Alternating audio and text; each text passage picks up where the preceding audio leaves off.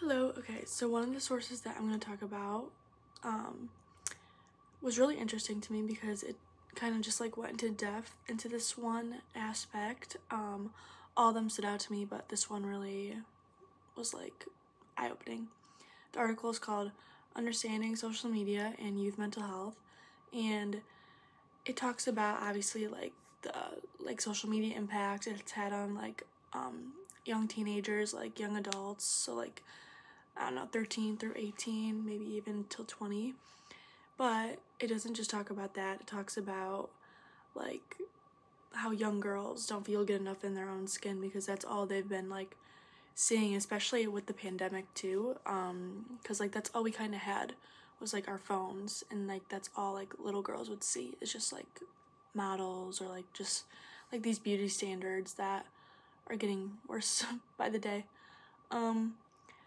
And it also talks this is why I love this article. Another part of it talks about the LGBTQ individuals that were stuck in like their home with like families that weren't accepting of them.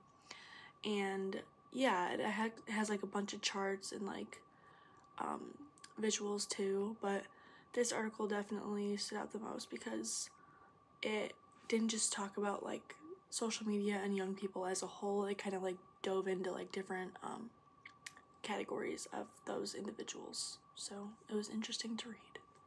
Thank you.